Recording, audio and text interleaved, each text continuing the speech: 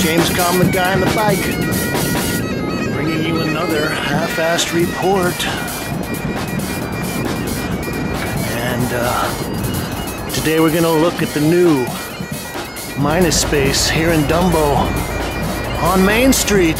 Well, we're going to do a little walkthrough of Robert Swain Color Energy, and we're going to talk to Matthew Deleget about the new minus space. Well, this is a nice little, it's almost more like an installation. So we've got 3 large paintings here in the main gallery. And I believe these are all, was it 10-foot squares? They're 9-foot squares. Okay, so 9-foot squares. And as you can see, Robert is a pretty intense color theorist and deals a lot with pure colors. And this is a beautiful suite of paintings. One of the reasons I'm down here is because I got a special request at the James Kalm channel asking me to come down and cover this. So that plus the fact I wanted to debut the new space, I thought would be a great reason to come down. Well, all of these pieces are untitled, and they're all acrylic on board. And I'm not sure whether he has built up that texture with some kind of compound, or whether that's just the nap from many coats of acrylic put on with some kind of a roller. But well, I did a program on Robert's work at the old minus space probably about 5 years ago, and also I covered a show that he did up at the Hunter exhibition space. I think it's up on 41st Street on the west side. So this is untitled also, 9x9. It's called 29-15/7E green. Well, Robert is very systematic with his colors. I actually look at these paintings, they almost have an op art quality about them. Looks like that hot section of pink has got a kind of a violet fade in there, but it doesn't. It's all optical illusions. Well, I like this kind of this T form in the middle, where you've got the highest intensity of the color purities, and goes up to almost like a brown there, and then you have various levels of intensity. I don't know how many of you are into color theory, but color has some qualities. One of them is the tint, and that is the intensity of the color and its gradual mixing down with the white. If you look at this central top square, that's probably the darkest tint, and then you go down here to this square in the corner, and that's the lightest, and that's not white, but it's approaching white. Well, yeah, I was actually able to scare off the hordes of people coming in here. Yes, we're talking to Matthew Deleget. Tell us a little bit about the new minus space. Well, thank you first of all for being here. I appreciate it. Oh, my pleasure. I have to say you were, I think, the first person that ever wrote about us when we started 12 years ago, as like what's going on in Brooklyn, and you know, you're the most recent as well. So thanks for hanging in there with us first of all. Well, it's been a wonderful journey, and we're just getting started. I know, and we've had the opportunity to show your work a bunch of times too, so I love that. So yes, so welcome to our new space. We're now in our 4th space, 12th year. We're here in Dumbo at 16 Main Street on the ground floor. Ground floor. In a very kind of porous and open kind of setting with huge picture windows. And this was formerly the Galapagos building, right? It was. They've been here for 6 or 7 years, maybe? Yeah, they were here for about 6, 7, 8 years, and in December announced that they were decamping to Detroit, where they bought, I guess, some sort of auto body manufacturing compound. Some 100,000, 200,000 square feet of space. Only a couple 100,000 square feet. Only, which you can do in Detroit. You know? Yeah, for pocket change.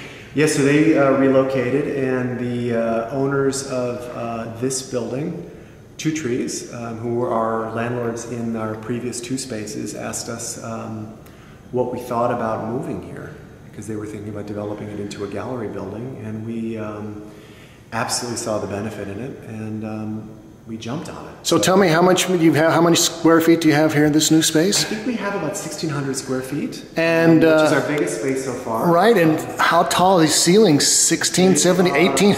Almost 17 feet tall. 17 feet tall. You know, the new space required us to buy a new ladder, so we made some investments in that, kidding aside.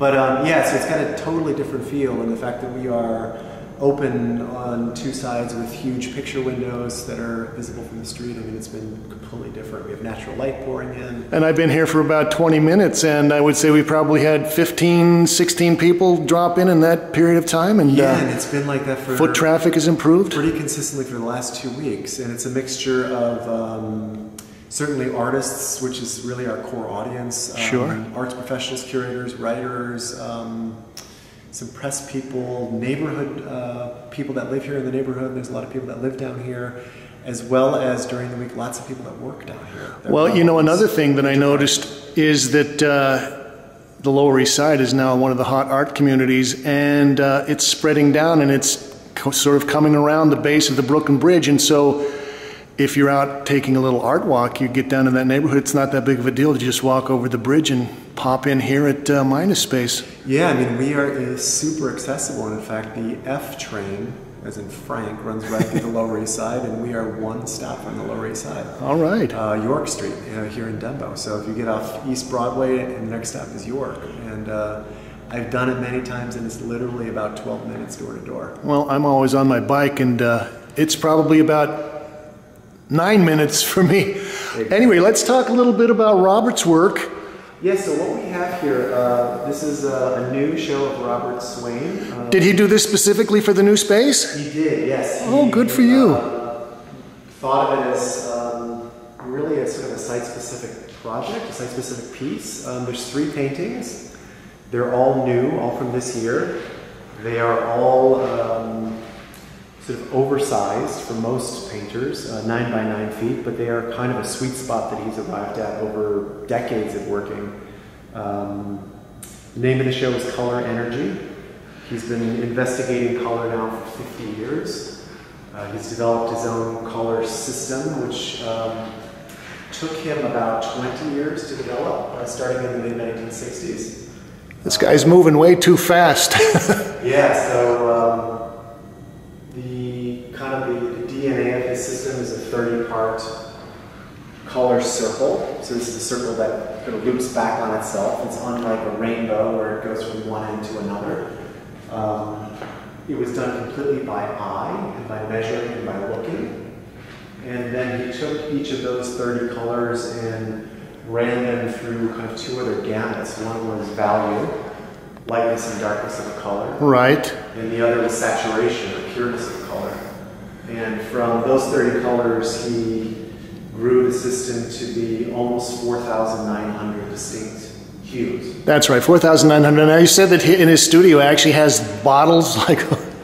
Yes. Does he actually have the 4,900 bottles, and they're all numbered and labeled and laid out? Each of the numbers has a kind of a serial, each of the colors has kind of a serial number. Sure. Hue, value, saturation.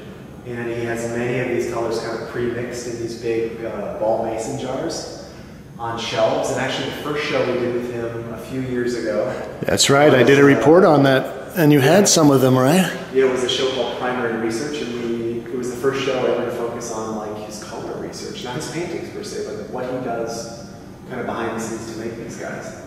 So these 3 paintings are new. They're all a little bit different than earlier work in that they're symmetrical, bilaterally left to right. They also are done on panel, which is a little bit different. Usually he's painting on canvas. So is this one single panel that these are on? They're not actually. Or they require attached panels? Think about they're kind of engineered from the ground up, and he started thinking about this really about 6, 7, 8 years ago about how to make a big painting that was easily movable, like thinking logistically how to make a painting that you could get through a standard sized doorway, for instance, where you didn't have to put it on a collapsible stretcher. Or you didn't have to tear out a wall. Or you'd have to tear out a wall, or how do you get into a crane, get down to that back of a flatbed truck? You know, one of the things I was wondering about is this texture that he's got on here. Is this some kind of compound that he put on the board to just give a texture? Or is that from the nap that he's built up just from putting layers of paint on there with a roller? It's a roller texture that's then brushed over, and he... Oh, okay. And that is actually a new move in these works as well. They're traditionally, these paintings are traditionally super, super flat. Yes. Almost like polished fresco-y like surfaces.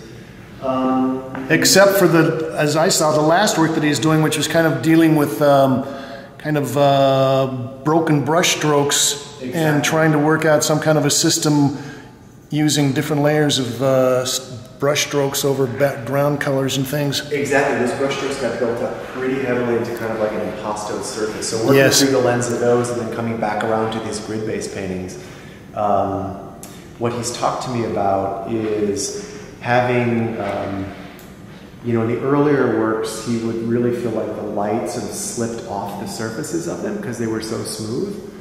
And with this new body of work, he has a little bit of tooth to it. It's almost like an orange peely surface. Yes. That's completely even over the entire surface of the painting. But the idea was to kind of capture and hold the light on the surface of the work. So give the color more of a dry sense. Yeah, it's more sort of a physical, material thing rather than exclusively sort of a chromatic thing. Yeah, so for these works, I mean, he's really, over many years of painting, he's really arrived at kind of a size, like color. You know, when you work with color and Bob's subject matter is color, and kind of the energy that color emits. You know, when you work with color, you have to assign it a kind of structure. It's one of the big challenges. And he's not the first to work with color, but he is the first to work with it in this way. But yeah, color has to have a certain kind of structure. And what is that structure? What does it look like? So for him, he's arrived after many, many, many years, decades of working. He's arrived at this kind of basic element, this kind of basic structural element. So he's working on grids. Those grids modulate from side to side, top to bottom, left to right, and modulate diagonally across the surfaces. Yep. But he's really arrived at a square foot as being kind of the optimal size as a kind of container for presenting color. And it plays a couple of different roles. I mean, and this is the way he describes it to me, but the color at that size is able to maintain its integrity as a color. Right? Oh, that's interesting. So it you know, there's a sort of there's a kind of a tealy green that exists here, and this square is one color. Okay. It also has enough edge space on the four sides of it to sort of interact with the colors around it, right? So what you have here is a single color that is both a single color and now as part of what's a phenomenon called, you know, simultaneous contrast of colors, which has been... Simultaneous contrast of colors. Yeah, which has been... Also known as SCC. Okay. And you'll note that when you look at these optically in your eyes, start to combine these colors, and hi guys, welcome. So that you start to see, based on the juxtaposition, sort of lighter edges. So you've got yes, no, I was commenting on that. Go from light to dark, light to dark, light to dark. And all of that is not actually in the paint itself, because the paint it's all just an optical illusion. It's all happening in your rods and cones. So you are you're activating these paintings. You know, the strange thing is, that's true, but when I look through the video monitor, I also see the halos on there. Anyway, Matthew Deleget, congratulations on the new Minus Space. Thanks for coming. Here on Main Street. The show continues until Saturday, July 4th, so please come. All right, I'll do that. Thank you for being here, Ron. And as always, thank you, Kate.